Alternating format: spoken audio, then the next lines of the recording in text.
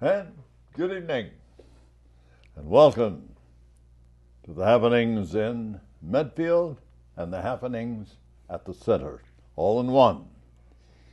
This evening I have two special guests, and I am quite sure one in particular you have seen him a number of times here at Medfield TV.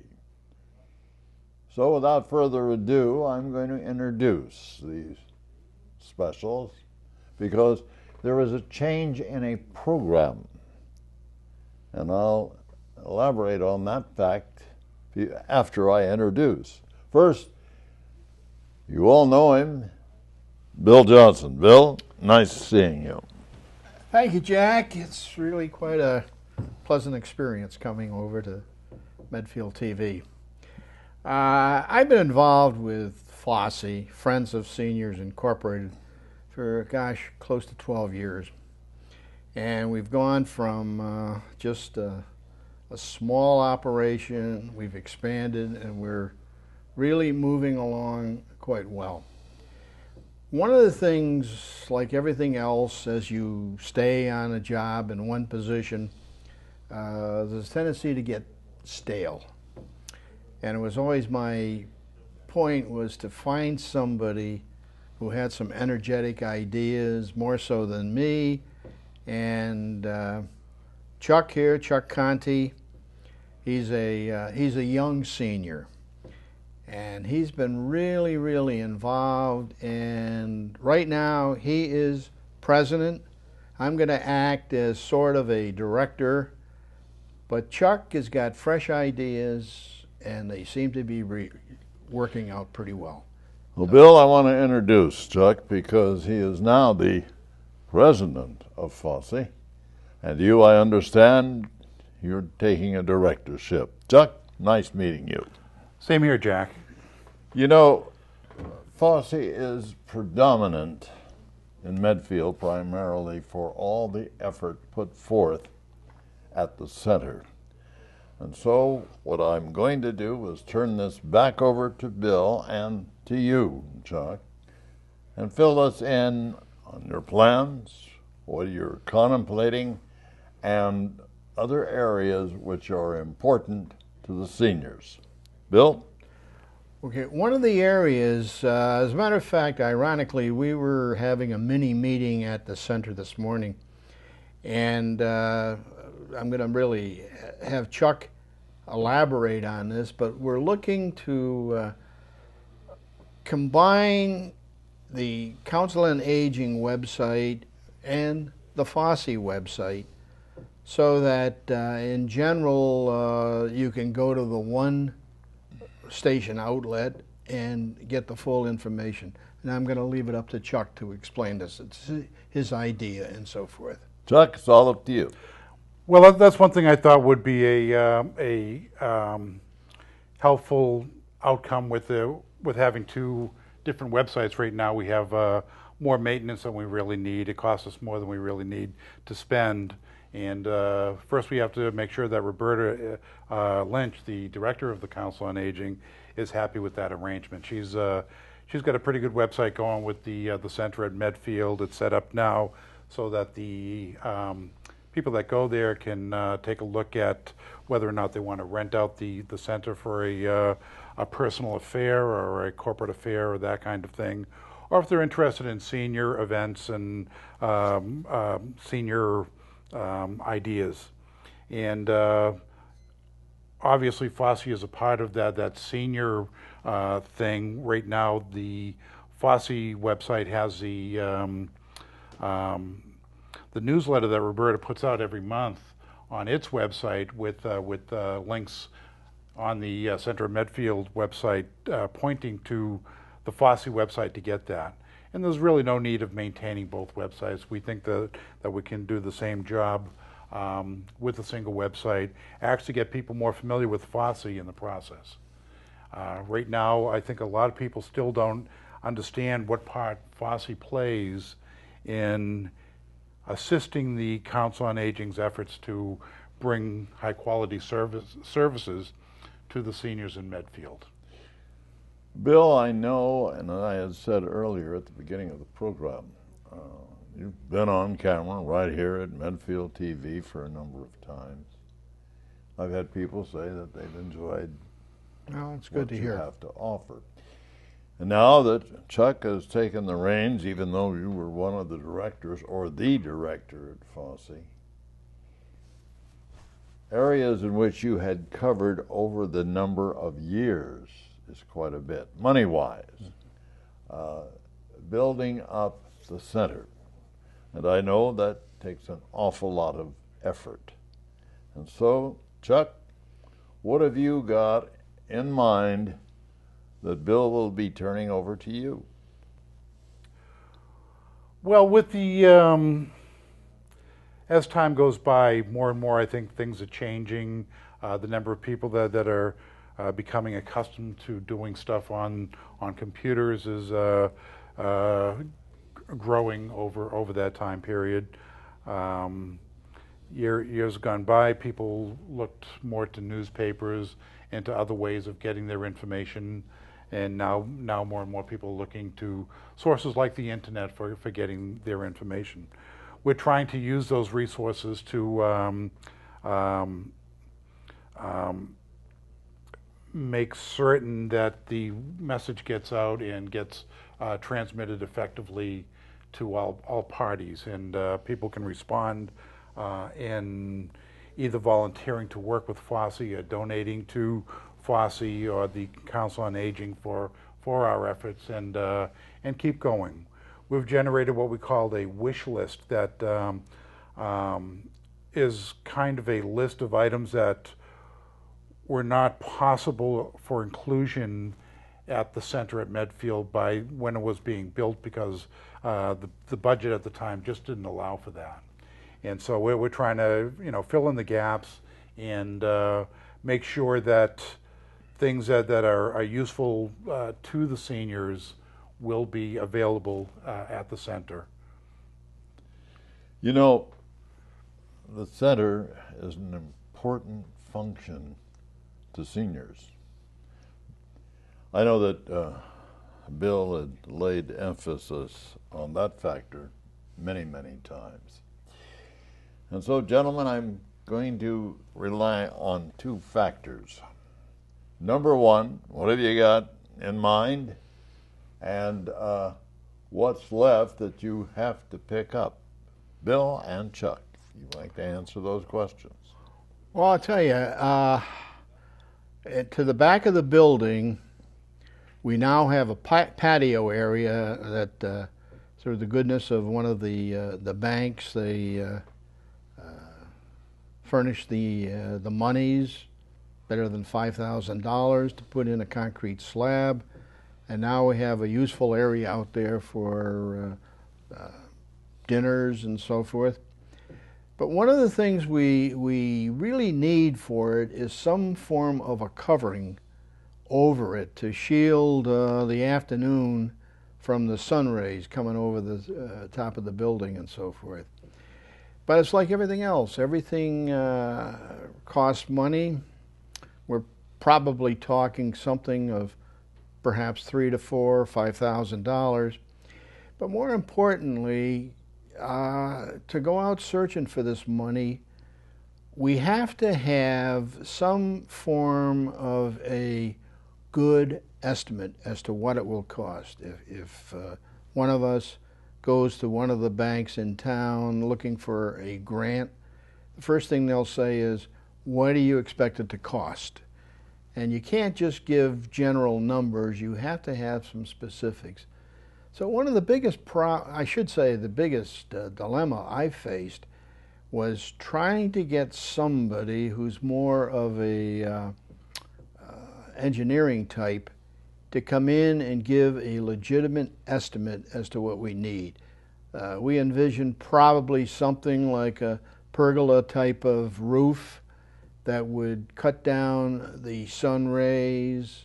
We could get of a more personal nature, but now you got to get working about, if you have a solid roof, the snow load effect and so forth. So it's a lot of these things are more involved than people realize and so forth. Certainly sounds that way, Bill. Chuck? And probably the biggest thing on the agenda right now is a replacement of one of the buses that we use to transport people back and forth. Glad you to the brought center. that up. And go ahead, you obviously have something to say about that. Well, I know I have talked to Roberta relative to it, the bus, because of the transportation factor. As you, both of you gentlemen know, thank the good Lord for small favors, the price of gasoline is coming down, but the necessity of a new bus. Chuck, can you fill us in?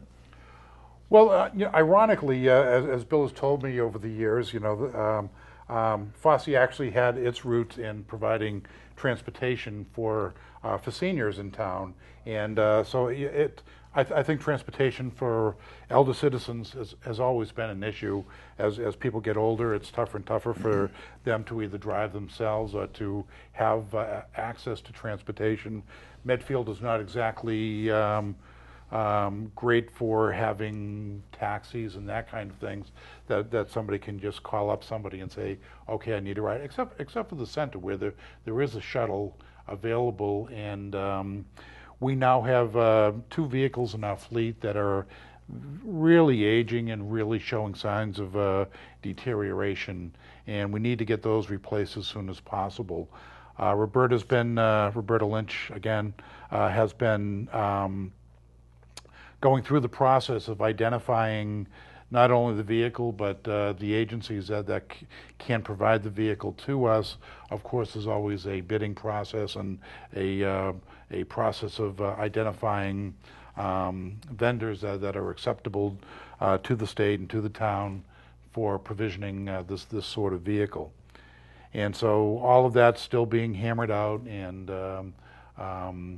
when the time comes, FOSI will be there to provide the additional funds that haven't been allocated by the town to be able to provide this basic transportation for those that need it. What other areas, Chuck, besides the bus program, have you got on your plate relative to FOSI? Well, yeah, there are plenty of other things that are identified in our wish list, and our wish list is going to be posted on our website very soon. Another big requirement that we have is a new sound system for the center. The one that we have was actually recouped from trash recycle areas and pressed into service. This stuff is really getting to the point where it's inaudible in some cases, and so we need to get something that's going to be workable in all situations, whether somebody's speaking at the center or somebody's giving a big party at the center. So that's one thing. Many times, Bill and I have talked about this one issue. It's very, very important to the individual and very important to the center. At the closing of a lot of programs with Roberta, we always mention one important thing. And I'm going to turn this over to Bill because it all started with him by a brick. Bill? Well, when we moved into the new location, one of the things, I should go back historically. When I got involved with FOSI and I was asked to become president, people told me, well, it's a nonprofit organization, et cetera, et cetera. When I was working, I worked for a corporation, and you had to know specifically what you're talking about.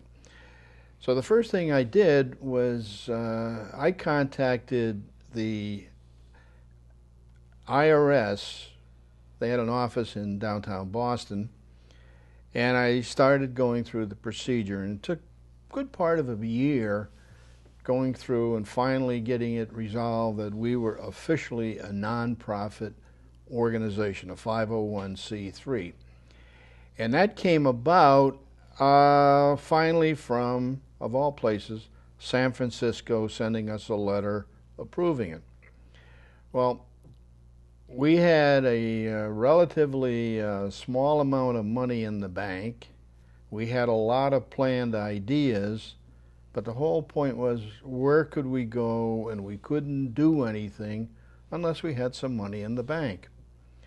So I don't know whatever prompted me or somebody suggested, but we found there was a source of a company that took the standard brick and etched it in such a way that you could put lettering into it and so forth. And that's how it all began. We started soliciting people to buy a brick as a remembrance or whatever. And that became, quite candidly, our money pit and so forth. It's hard to imagine when you look at that area that surrounds the flagpole, but there's a number of engraved bricks, and it still is growing on a regular basis. And I think it generated pretty close to $20,000. It's hard to believe, but it's been something that people see now. Grandkids can buy a brick through their parents, maybe for one of their grandparents, and so it's a remembrance type of thing. But it's become a focal point of raising some monies. Because in many cases, I get people who'll say to me, well, Bill, what does FOSI do with the money that it raises? If you look at our financial picture, you'd be really surprised to see, all right, perhaps what we bring in income, but what we give out as much or more than what we take in. And we're able to do that is because we've created a backlog of some monies. But a lot of it is just impulses. Roberta might say to me, well, Bill, can FOSI do this or do that? For instance, a simple thing, as we started to get into more and more events that were being held there, like Chuck points out, we have an antiquated sound system and so forth. And one of the things was we were kind of hidebound to the unit that we had there. And it came about, Roberta says, gee, if we could get some handheld microphones, we were able to go out and purchase, I think it was 6 of them, and they might have cost, I could be off on this, $100 a piece, $600. Well, you know, $600 doesn't grow on trees, but we did have some monies. And now, if we have an affair there, we can pass out these handheld mics to people who don't have to stand in front of a fixed microphone. So it's little things like that that are hard to pin your finger on. Chuck created the listing of the wish list and so forth, and it's remarkable. We get a lot of donated items, aftermath of yard sale and so forth. And I had suggested to Roberta, gee, if we had a display cabinet, we could create, say, a bit of a cash flow and so forth. So she and I went out to one of the furniture stores and we purchased a very, very attractive mahogany glass shelf. And now that's stocked with a lot of items at moderate prices, and people can buy these things. But the aftermath is it gives Roberta a little extra spending money for some of the affairs we have, so we don't get into having to ask for money. We've been very, very fortunate. That, Bill, is a lot of information to me. I know, Chuck, you'd mentioned it earlier. Now, your wish list. What are you wishing for? Well, there are more pieces of equipment that would complement the center, or to replace something that needs to be retired at the center. And as Bill mentioned, we did get a wireless microphone system that's very good for when we have multiple public speakers in the great room at the center. We've purchased a wireless router so that anybody can hook up at the center, either through their smartphone or their computer. So all that's been provided by FOSI. This and that, there's lots of sundry items that we've provided there just to make things a lot easier. I believe we provided the Wii, right? Yep. And let's see, a camera for the center, this and that. So it's a lot of small items. The shed was provided by FOSI. And, we had a very generous contributor that helped out and did the majority of the financing for the shed. The snow blower, lawn mowers, things like that are all examples of things that FOSI's purchased along the way.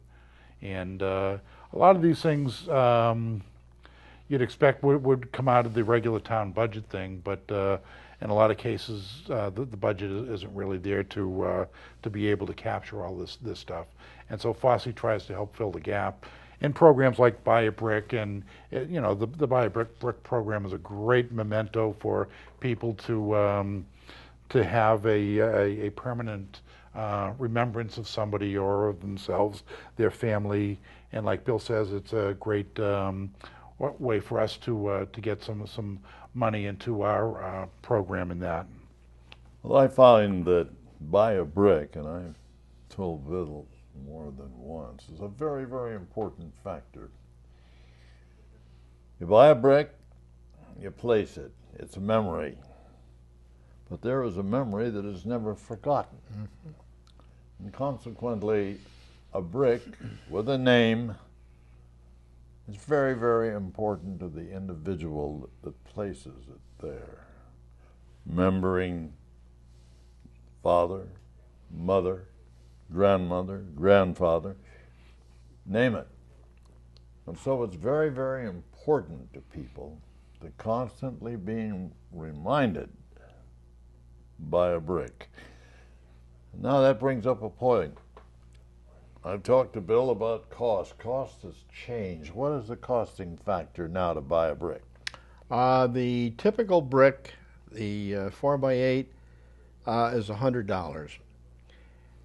You can get a larger, what the dimensions, 8x8. I could be off. I didn't have my notes on this. That's $250. The great majority of bricks are of the $100 variety. And it's a simple process. We order the brick. It's delivered by, say, UPS. And Roberta or Bill Pardee, our bus driver, goes out with a trowel in hand, and what they do is they pop up a blank brick that is in the ground and just drop the brand new brick in, and voila, it's all done, and off we go. But it's been a remarkable experience. Now, people that are going to be buying a brick, this is hypothetical, mm-hmm. Will they go to the center and fill out a form or what? Right now it works out. The simple way is the ordering blanks are there. Roberta will take your money and process the brick. We'll order the brick. It comes from, of all places, Miami. And we'll probably have it within 10 days, and it'll probably be in the ground as soon as we get it, and so forth. Now, gentlemen, I'm going to be talking one other question to you, Chuck. Sure. The holidays are upon us. Thanksgiving is right around the corner, and then comes Christmas. What do you gentlemen have in mind? Well, we have a holiday dinner party coming up that we have every year, and this year is no exception. And it's always held at the American Legion. There are about 150 people that go to the affair, and it's a party that everyone always enjoys so much. It's good that they get, and we have some entertainment provided for them. This year we have somebody playing the accordion and singing and telling jokes and that kind of thing. And he's actually performed for the COA in the past, but not since the days when the COA was in the FAF Center. So it'll be good to get him back here and to have his style of entertainment available again. Most definite, Chuck. Bill, what do you got on the top of your head and your mind? Well, you know, I'm going to tell you, one of the organizations, I don't want to just single out one because then I might forget the others. But I tell you, I'm always impressed by what the Lions Club has done to help FOSI. We just got through with the Chowder Fest. And that's a little simple procedure of going up, paying a certain amount of money, and having an opportunity to sample clam chowders that are done by the various businesses, restaurants, supermarkets, and so forth in the surrounding area. And more importantly, though, in this case it'll be Chuck, the January meeting of the Lions Club, he'll be invited to go there, and their plans are to present a sizable check, which is pretty much what the gate receipts were from that. And, you know, we don't go out, even though people kid me a lot about, oh, God, it's money, money, money. We don't have the so-called fund drive, you know, the big thermometer in the lobby and all. Everything is generated by the generosity of the people and so forth. And we have been blessed. And it's been a remarkable run. That's about all I can say. It has been more than one way. Well, gentlemen, I see that old clock. That old clock, that's right, Jack. The old clock on the wall. And so, in closing, I will first to you, Chuck. Is there anything you'd like to say before we say goodnight? Well, I'd just like to thank all the nonprofits that have helped us out over the years. The Medfield Foundation, the Lions, the American Legion, New in Town, Hannah Adams, Medfield TV. There's a ton of them. There's a ton I'm forgetting. And you know, the great thing about the nonprofits in Medfield is that they all kind of work together to help each other out, one hand washing the other. One organization I'd like to spend a little more time with helping out is the food pantry. And you know, I think it's going to be very important as the cold weather descends upon us and the holidays come, that we all be generous to the food pantry. Chuck, that's very, very important. That's a good cause. Bill, anything? No, Jack, I think we've covered everything, and we look forward to the next time we're on Medfield Television. Well, Chuck, I want to say, as the new president, congratulations. Thank you very much. And as Bill, the director, congratulations. Yes, sir, Jack. And gentlemen, thank you very much for stopping by, sitting at the anchor desk, telling us all about FOSI. This is Jack Peterson, wishing you and yours the very best. Good night.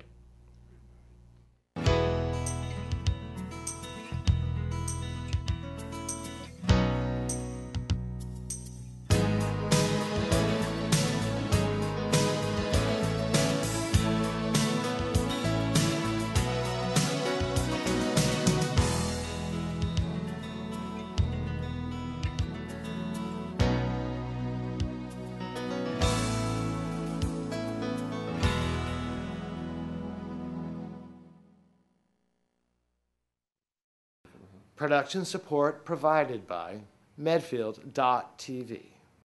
Access to our community.